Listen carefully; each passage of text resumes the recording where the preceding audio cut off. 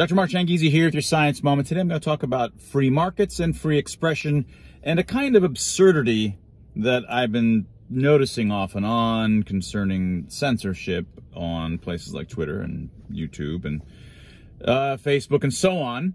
And, this week we've got Elon Musk. He's taking over and making a lot of changes to Twitter.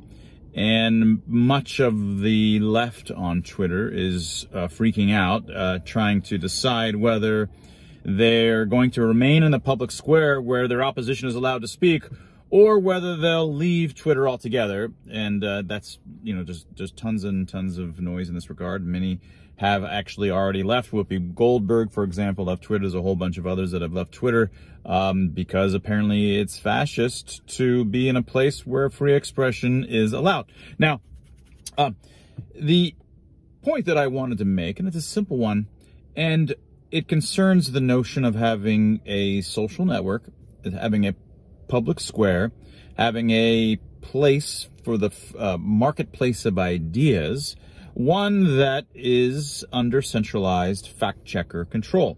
That is, you have a public square governed by centralized fact-checkers. Now, if that doesn't seem bizarre and contradictory to you, let's say it in another analogous way, but instead of it being in regards to free expression, consider it to be in regards to economics, into freely selling and your goods as you wish.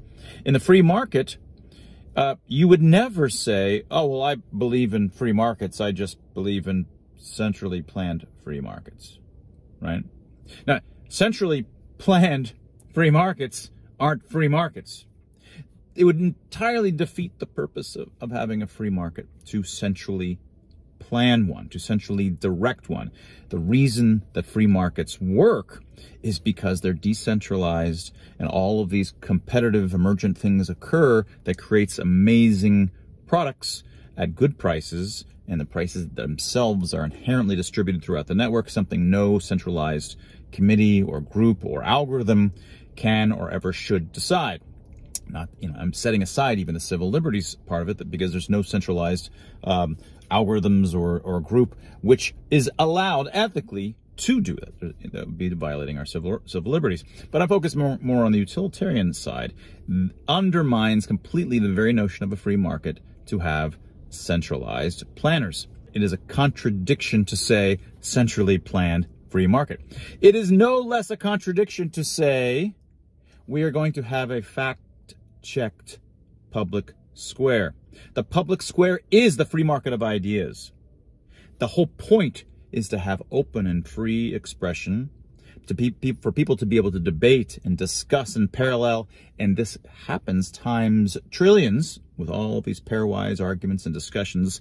And the benefits of this are that by virtue of these reputations changing over time and these massive complicated networks, the truth is slowly discovered. It is the mechanism by which we find the truth.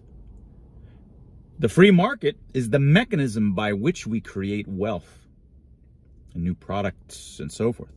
The free market of ideas, that is the public square, is the mechanism by which we slowly move towards the truth. Having a centrally fact-checked public square, or having a centrally fact-checked marketplace of ideas, is a contradiction and is just as ridiculous as centrally planned free markets. It makes no sense. One has to completely erase this notion that we have to stop misinformation. We have to guide these networks, these social networks, so that they move towards the truth. No, they're self-guided, and the only thing that you should do is get the F out of the way. Get the centralized fact-checkers, get the centralized truth planners out of the way. Now, I think Musk, I have the feeling, cross my fingers, that Musk gets this, and not just implicitly. I think he explicitly gets this, hopefully. So my fingers are crossed that what he does, most of all, is lets it be free and open and fair and flat, and lets the marketplace of ideas do as it should, all on its own, which includes all of these emotionally expressive back and forth negotiations, which leads to reputations being redistributed throughout the networks, which leads to greater and greater truths being discovered. That's how it happens. And that was your science moment. Get yourself a copy of Dr. Tim Barber and my book, Expressly Human, and take a look at our Free Expression Research Institute, the Free Expression Group, freex.group. That was your science moment.